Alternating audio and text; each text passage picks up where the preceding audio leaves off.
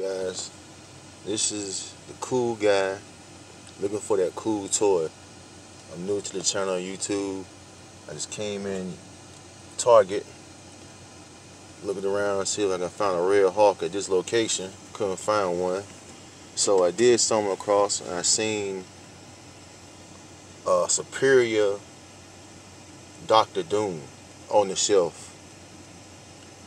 So I took it to the counter and I got it priced, and it's not street dated until the 12th of this month. Imagine that. A collectible that's out on the shelf and it's not scheduled to be out until the 12th of the month.